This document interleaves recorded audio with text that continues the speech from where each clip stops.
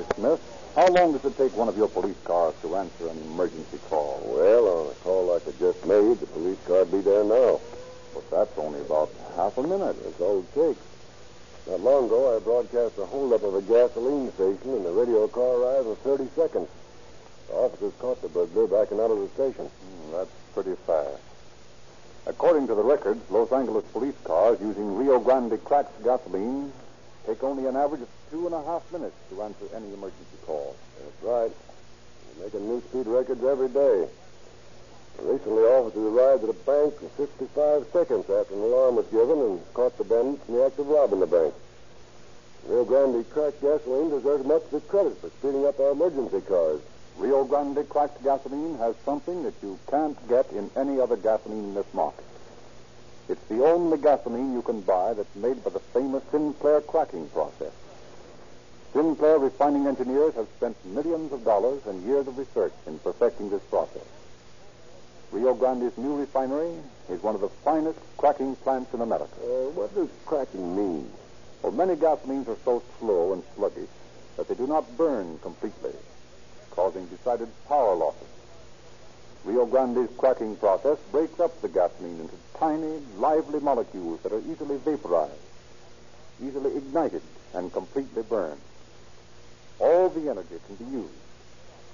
That's why there's more power in every drop. That's why more police cars use Rio Grande cracked than any other brand wherever it is sold.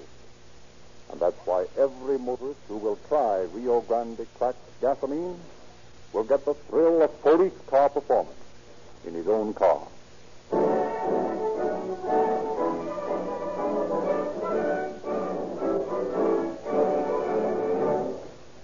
Once more, it is our pleasure to present Chief James E. Davis of the Los Angeles Police Department. Chief Davis. Good evening, friends. We all have heard the sentimental talk, such as is uttered in great volumes at this graduation time of the year, about youth and its opportunities. Much of what is said, most of it, in fact, is sincere. But too often, the young man or young woman, believing literally that the world is theirs, faces bitter disappointment when he goes forth from his college or school walls to face reality.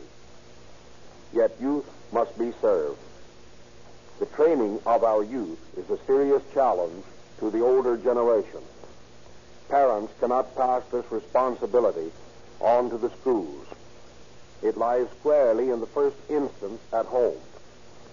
The boy or girl who has had unfavorable home environment and unsympathetic treatment from those he should love and respect is a boy or girl who has already traveled a long way along the road to delinquency and crime. Our story tonight tells of 3 such youths, all of them of high school age. They didn't have the right sort of surroundings. They tried to beat the game. How quickly and how completely they lost, you will soon learn.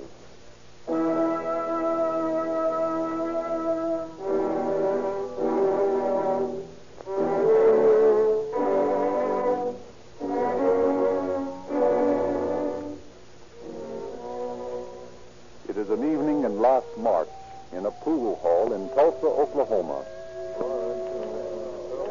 Ball in the side pocket. Not a bad shot, was it? Anybody seen Jack Parker around? Yeah, Tuggs. He's in the back room. Oh, thanks.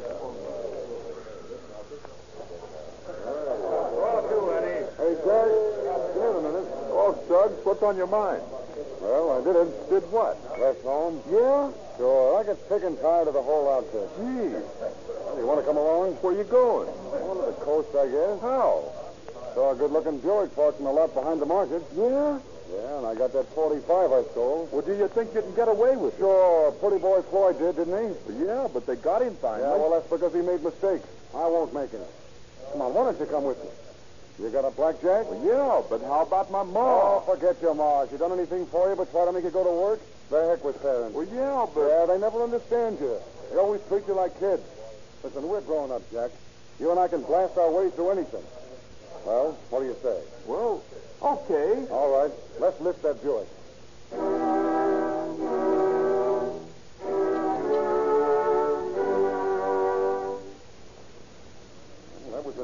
wasn't it, pal? Sure was. You know, people that leave the keys in their car deserve to have them stolen. That's right. By the time that guy gets his report into the cops, we'll be across the line and into Texas. Say, what's that town on ahead? It ought to be Bristol. How much money you got? 85 cents. I got $50. How's the gas? In just a minute till I see. It's almost full. Well. Hey, look, there's a kid flagging a ride. Let's take him on, huh? Okay. Slow down. Maybe we can use this. Hey, pal, how about a lift? Sure, hop in. Where you going?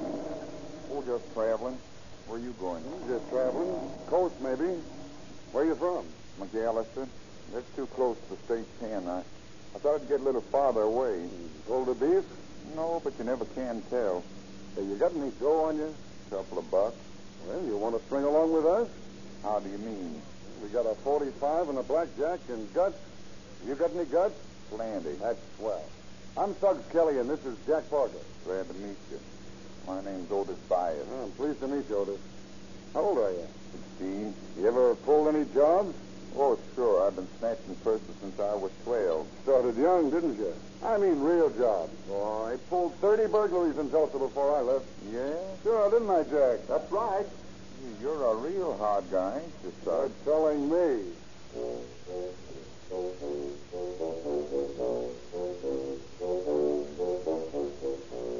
A few hours later, the adolescent bad men roll into Oklahoma City. At a traffic intersection, they are stopped by the red light. Hey, don't move till I get back, will you? Where you going, Suggs? You see that guy standing waiting for the light to change? Well, he's going to contribute. There's a stick-up, mister. What? You heard me. You see this gap? Well, turn around, get in that car, and keep your tracks shut. But, Move and be quick about it. But listen here. Button up your mouth. Okay, Jack, take it away.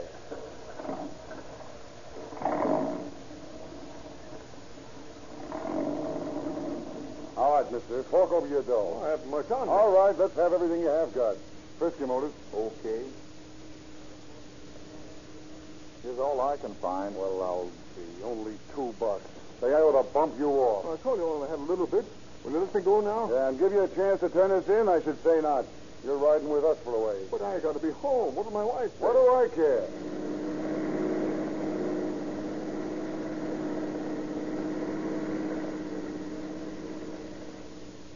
Okay, Jack, we're past the city limits. It's good and dark in here. Right. Slow down. All right, open that door, Otis. Hey, what are you going to do? This is your station. Get out. Oh, slow down, I please. can't. I'm sorry we're in a hurry. Jump. Well, I'm afraid. Shove him, Otis. No. Go on, scram. Okay, Jack. Let's go. A lot of trouble for $2, but we'll be doing better in El Paso. What do you mean? Gas stations.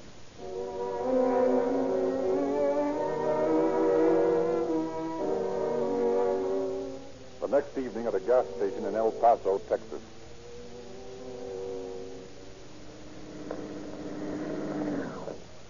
Yes, sir. How many? Fill her up. Yes, sir.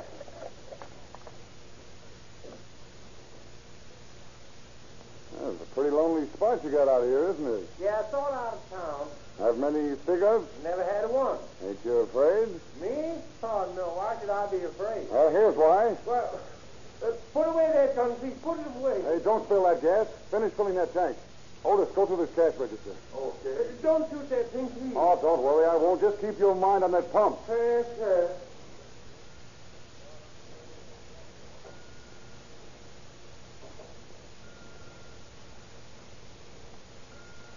There you are. Pull up. That's swell. How about Otis? You got the dough? Yeah. Okay, Jack. Let's go.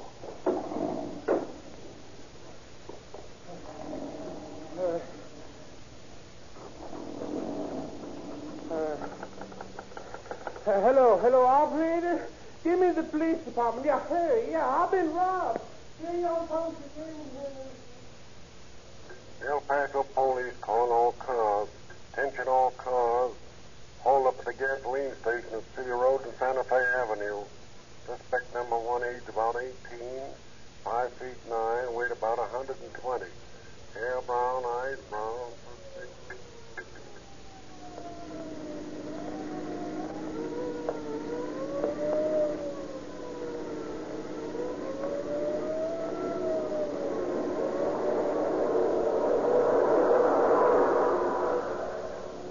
Sergeant, there goes that hold-up car. Are you sure? Yeah, 1930 Buick with Oklahoma plate. Look at him go. Step on it.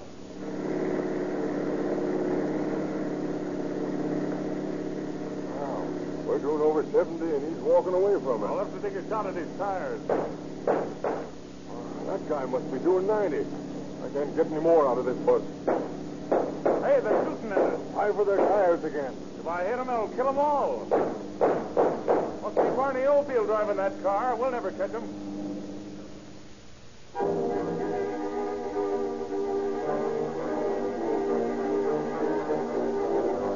Realizing that by now their car is hot, the three young bandits abandoned it at Lordsburg, New Mexico, and Hopper Freight. Early the next evening, they rolled into Tucson, Arizona. Come on, guys. Let's get over this rattler before the shack sees. What town's this? Oh, can't you read? Tucson, Arizona. Oh, this is where they changed Dillinger, ain't it? Yeah, that's right. Gee, we got to be careful in this burg, then. Oh, Dillinger was dumb. You let him get him. He wasn't on his toes. Well, we better not turn any tricks here. What do you want to do, Starve? Go to one of those charity camps for bums. Well, no, but... Oh, nuts. We're going to take a car out of this burg, and if you don't want to come along, you can stay here and rot. Sure, I'll go along, Suggs. It ain't that. All right, then stuff it. Now, look, Otis. We'll pick up a car and get some dough from the driver. Yeah, but we only got a blackjack in the gas. Well, you're using the gun, and Otis is using my blackjack. Now, I ain't got nothing. okay. Then you wait for us at the city limits to get kicking. Now, look, Otis.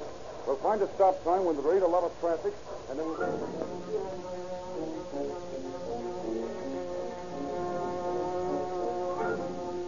In Tucson, the boys repeat the El Paso job with more profit. They take the driver of a Ford for $63 and dump him at the city limits, drive the car to Buckeye, Arizona, and abandon it. Otis and Suggs board a train to Los Angeles, and Jack Parker follows them by bus. 2 days later, they're reunited in a cheap rooming house on Main Street. Well, boys, we're as clean as a hound's tooth. We've dropped the hot cars. We haven't been identified to amount to anything, and here we are in L.A. where the pickings are easy. Before the week's out, we'll be rolling in dough and taking our chow with the movie stars. Yeah, but how about chowing right now? I'm hungry. Yeah, well, so am I, but I ain't got a cent. Neither have I. How much dough you got on you, Otis? 10 cents. A cup of coffee and a donut for free. Nuts. Don't worry, we'll eat. Where you going? Mooching. I'm better looking than you guys. The old ladies will take sympathy on me.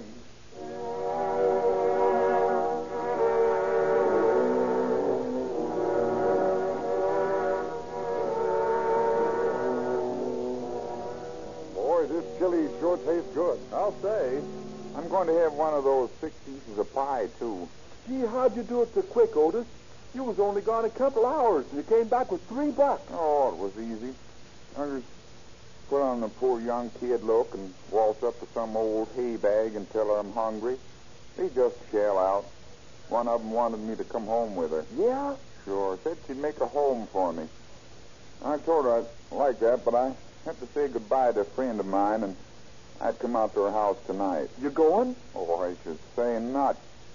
What do I want to live in somebody's home for? I don't like homes. That's the reason I left mine. Otis, watch your ears. Otis, mind the baby. Not me. I'm through with home life. Me too. Yeah, and that goes double for me. Oh, listen, I forgot to tell you that this pie I'm eating was donated by a copper. Yeah? How come? Well, I nicked a corner cop for 10 cents. Told him I'd lost my car fare. Oh, boy, that's funny. Gee, I'd be afraid to do that. Yeah, sure you would. That's what's the matter with you, Jack. You're chicken. Oh, no, I'm not, son. Oh, you ought to still be in Oklahoma. You ain't up to our speed, is he, Otis? I'll lay off the kid. He'll learn. Yeah, he'd better. Well, what'll our first job be, Sub? Well, we ought to be able to steal a couple of cars. Not in this town. These coppers here are tough. How about snatching purses? Oh, that's kid stuff. Let's get into big time. Take it easy at first. That's what I say, Suggs. That's what you say. Listen, you don't know anything. You see, Suggs, we got to get the lay of this place before we start any big stuff. Yeah? Well, maybe you're right. Sure I am. Now, we'll go out tonight and get ourselves a few pocketbooks. That'll feed us for a few days. Oh, I want to use my gas. Oh, take it easy, will you? You'll have plenty of time for that.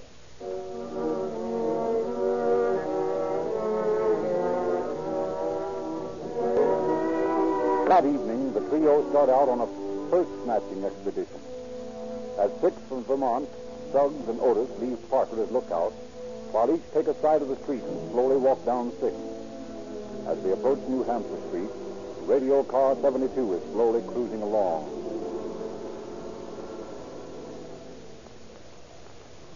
Hey, Ellen.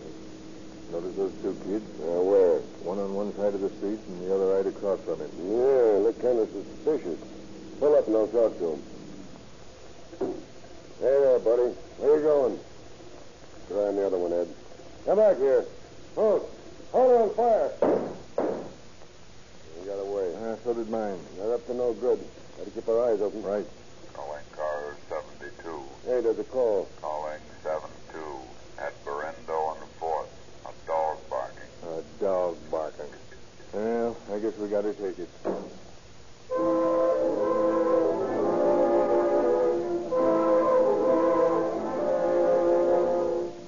Frightened, Suggs Kelly hides his gun in the vacant lot at 3rd and Vermont, boards a streetcar, returns to the rooming house, borrows 25 cents from the clerk to establish a time alibi, and returns to get his gun and try to find Otis and Jack.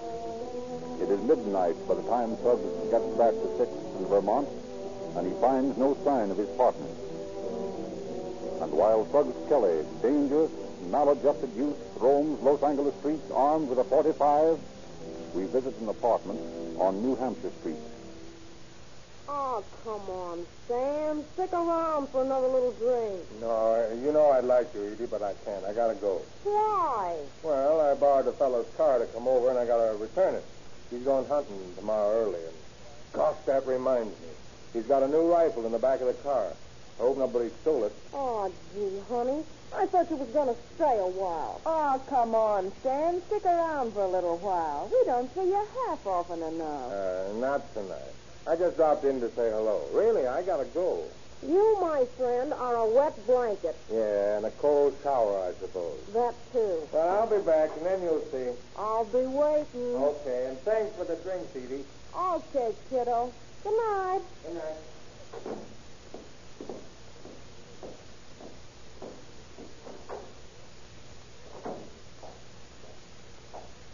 Pick him up, Bud. You heard me.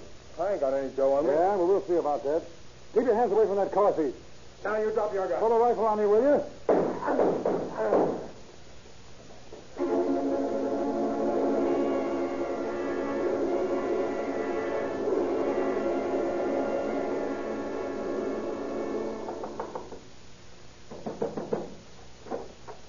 Hello, girls. Who are you? Police officers. Mind if we come in? We ain't done nothing. Quiet, Edie. Of course, boys. Come on in. May I introduce myself? I'm Joe Silkus of the Homicide Detail. This is my partner, Thad Brown. I'm pleased to meet you. What can we do for you? What about that shooting outside a half hour ago? What do you mean, what about it? What do you know about it? Nothing much. Stan came up for a drink. When did he leave? About 5 minutes to 1. Next thing I knew, there was some shots. I heard them, too. I thought there was backfire. Quiet, Edie. Yeah, I know. They always sound like backfires. And then I heard sirens and the police arrived. I see. Anything else? Nothing else. Who killed him? How should I know? Know him very well? Yeah, we've been out with him a couple of times. Quiet, Edie. You girls willing to appear at the inquest tomorrow? What for? To identify the body. What's all the fuss? Oh, I've been looking for you. This is my husband, Detective Silkus. Yeah, I imagine so. I want the girls down at the coroner's office in the morning. Did you see if they're there? How about it, Stella? We're clean. I'll have them there. Thanks. Let's go, Thad. Any angles there? I don't think so.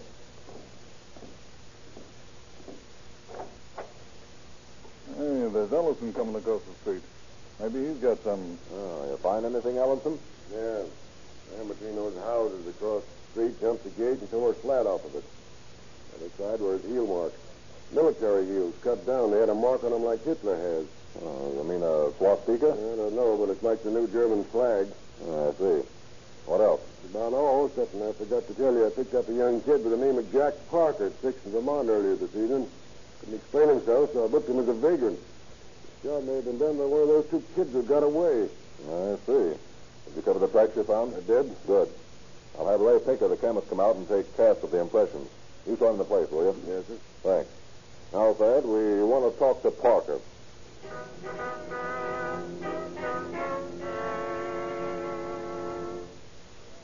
Jack Parker, huh? That's right. How old are you? 17. Pretty young to be in jail, aren't you? I ain't done nothing. No? No, I was standing in the sixth in Vermont when those coppers picked me up. I was waiting for a streetcar. Yeah? Where do you live? In Oklahoma. What are you doing here? Looking for work. Why aren't you home with your mother and father? Because my father's dead and my mother's... Well, because I'd rather be here. What sort of a trip did you have from Oklahoma, Jack? Oh, pretty good. Have you got that new cutoff between Casa Grande and Gila Bend paved yet? I don't know. I came by way of Phoenix. Good road all the way. Yeah, well, those Arizona roads are getting better all the time. Sure are. Jack, who had the 45? Otis had it. That is, I mean... Who's Otis? I don't know. Now, listen, young fella. You're in a pretty tight jam, and you'd better come clean. The penitentiary's no place for a kid like you. Who's Otis? Otis Bias. Who was with him? I can't tell you that. Why not? Because I'm afraid. Afraid of what? Suggs, I mean... Suggs who? Nobody. I didn't mean to say it. How about Otis? Where's he live? I don't know. Come on, where's he live? I don't know. Only he gets his mail at general delivery. I see. Where's he hang out? Around Pershing Square. Oh, I see. Around Pershing Square, huh? You come over there with us and point him out to us? Sure, I guess so. If it'll help my spot any. I can't promise you a thing, but anything you do can't put you in a worse spot than you're in right now.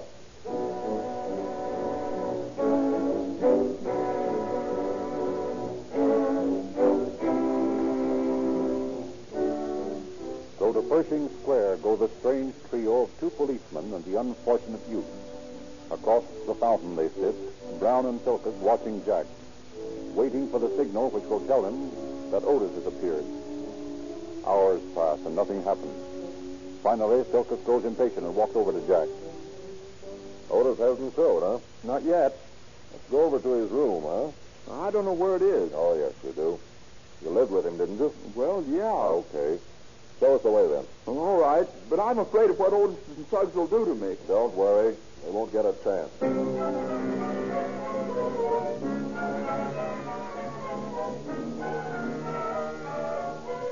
So Jack Parker, irresolute, swayed between the forces of fear and false allegiance, leads Silkus and Brown to the rooming house on Main Street. As they approach the door, better be careful, they got guns. Don't worry, Jack. They won't have a chance to use them. Who's there? Tell him, Jack. It's me, Suggs, Jack. Well, where the devil have you been? Up with your hands, Suggs. Frisk him, Thad. Oh, so you turned stoolie, eh, Jack? No, Suggs, it ain't No, it doesn't look like it much. I knew you was kicking. Here's the 45, Joe. I'm not surprised. Where's Otis, Suggs? I don't know. Set those two kids together, Thad, and take them in. I'll stake out here for Otis. Okay. Why, you cheap little... Come on, quit the rough stuff or I'll pistol whip you. Oh, I should have known better than to take this kid with me. You better go along quietly or my partner will have to spank you. Yeah, says you, coppers. My, I'll bet the babies drink gasoline where you come from. Yeah? Well, they'll cut you down to size where you're going. Take them away, Thad. Okay, Joe. Come on, kid.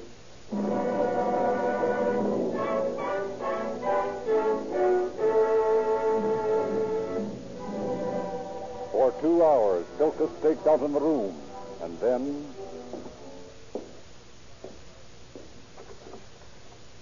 I guess you're Otis, huh? Well, what do you mean, Otis? Who are you? Silks of the homicide squad. Oh, what's this all about? Murder. I don't know nothing about any murder. Yeah, we'll find out about that soon enough. Come along.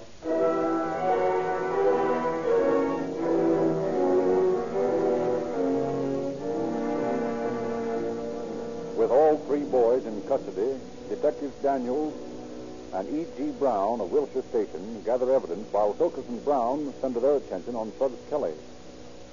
Well, Suggs, how about it? How about what? You want to come clean? I ain't got nothing to come clean about. Now listen, Suggs, you're in a tight spot. It isn't going to hurt you any to talk. And I got nothing to talk about, I tell you. Look here. You know what this is? Well, it looks like a hunk of plaster to me. Yeah, it is, but it's more than that. It's an impression of a footprint. You notice the swastika here on the heel? Yeah? What about it? That's the same kind of mark that you have on your heel. Well, what of it? Lots of heels are alike. Yes, but this particular heel has been cut down to fit a Cuban heel. You notice how it's cut away on this side? Well, what of it? Look at your own foot and you'll have the answer. This is an impression of your footprint left by a fence as you escaped after the murder. Yeah, well, you can't prove that. We will, all right. And if that isn't enough to convince you, take a look at these. You know what they are? Well, they look like shells from a revolver. That's right. Shells from your revolver, Suggs. Yeah, how do you know? Our ballistics man has determined that these shells found at the scene of the murder had come from the gun we found on you. Now, how about it? You mean you can prove these things in court? Yes, Suggs, we do. There ain't no way of beating the laws. No, Suggs, there isn't. You see, kids are caught. Now, how about it? Well, I guess there's no use kidding you guys. I shot him.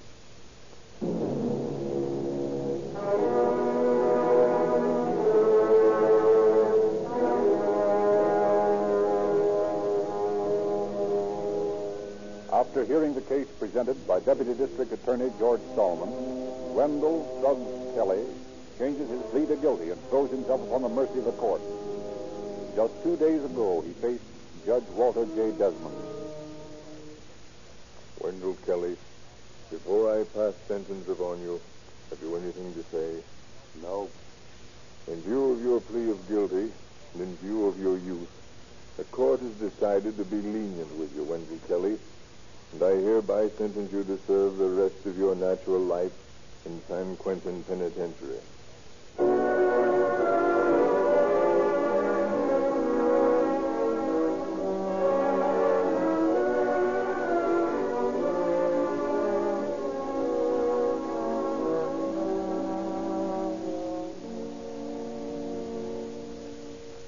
In the meantime, Oklahoma, Texas, New Mexico, and Arizona are clamoring for the extradition of Jack Parker and Otis Bias for robberies and kidnapping in their territories. It is interesting to note that this trio of unfortunately maladjusted youths were in custody and their confessions obtained in 5 minutes less than 24 hours after they had committed their first job in Los Angeles, despite the fact that there were no clues but 4 empty shells at the actual scene of the crime. Thank you, Chief Davis. The Los Angeles Police Department now has 195 radio-equipped cars to answer emergency calls. And these cars use only Rio Grande cracked gasoline because they have found this gasoline to be faster, more powerful, and more economical. Other cities have made tests and found Rio Grande cracked gasoline gives superior service in all emergency engines. Now all police cars and fire engines in Oakland and Berkeley are powered exclusively by Rio Grande. The city of Merced has changed to Rio Grande. The city of Fresno now uses Rio Grande. Police and sheriff's cars in many cities and counties of Arizona use Rio Grande cracked gasoline. Wherever it is sold, Rio Grande cracked powers more police cars, fire engines, and other emergency equipment than any other gasoline.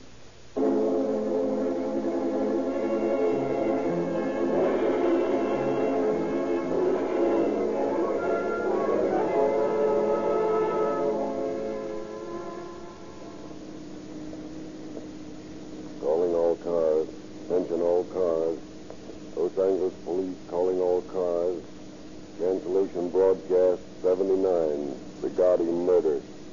Suspect in this case now in custody. That is all. Smith.